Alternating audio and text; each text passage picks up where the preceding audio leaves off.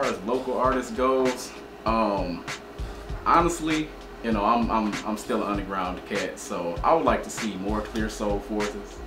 I would like to hear more Danny Brown, more Dopehead, Bruiser Brigade.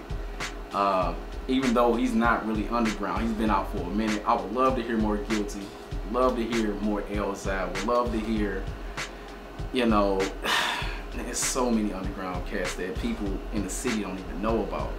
Black Milk is one of the best producers slash rappers in the industry that a lot of people don't even know about.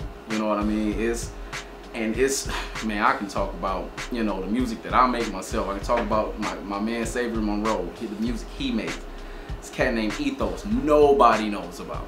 I guarantee you, he's one of the best lyricists and one of the best cats with wordplay out here, and nobody's ever heard of him.